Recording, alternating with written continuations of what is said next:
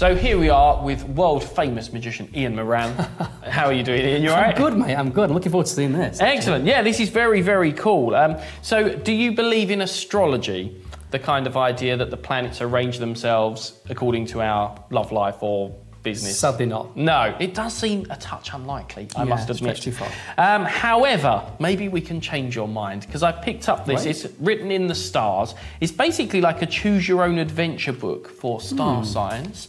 And yeah, I think it's quite accurate. So what I'm going to do is I'm going to give you the book. Yeah.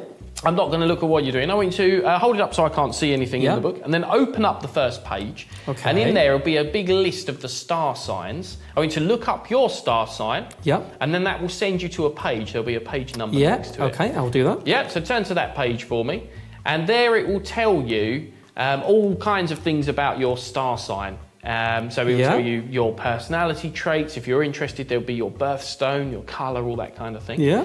And then there's going to give you 4 readings. So at the bottom of the page, it will send you to a new page. Okay. Okay, so turn to that one now. Yeah.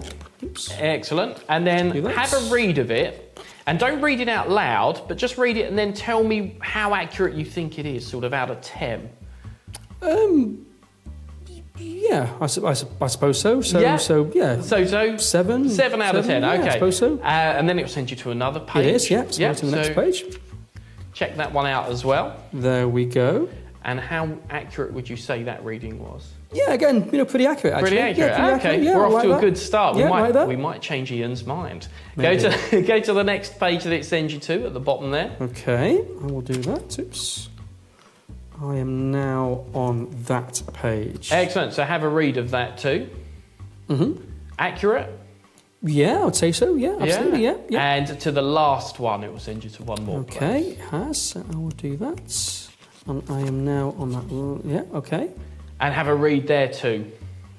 Yes, that's very true. I totally. Yeah. Yeah. Excellent. Then close the book up. Yeah. Perfect stuff. So, if we are in tune with this whole thing, I think it would have...